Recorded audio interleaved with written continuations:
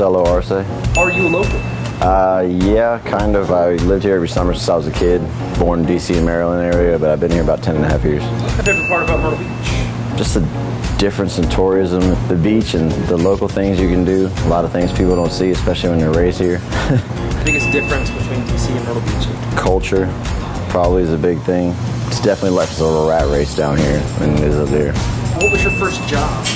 First job, I had two at the same time. I was working at Outback Steakhouse here in North Myrtle when I was 14, and I was working on the beach doing parasailing banana boat. How long have you been a bartender? About 8 years. The place that I worked before, originally there was no bartenders, so the servers always made their own drinks.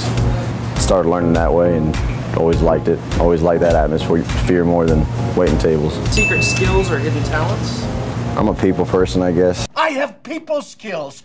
I am good at dealing with people. It helps with a long way. I mean, you can learn everything else as you go.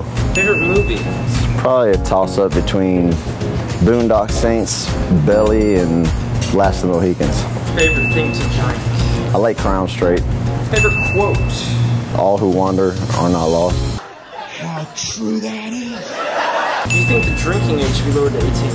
I know plenty of people that are capable of drinking at 18, but there's way too many more that are not. Favorite 80s movie? Goonies. You get truly bad service, is it okay to stick your bartender? Nah, it's never okay to stick the bartender, but it's definitely okay to tell them what they're doing wrong. Best trait to have as a bartender? Being good with people.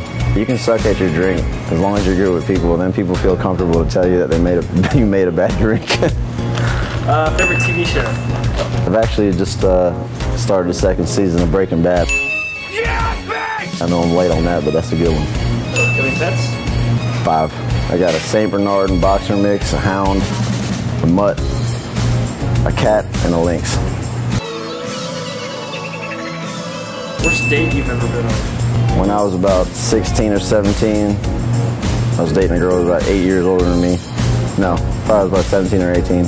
Picked her up and the car broke down, and I forgot my wallet. So she had to pay. Best way to get a bartender's attention? Eye contact and be respectful. That'll always make me come to you.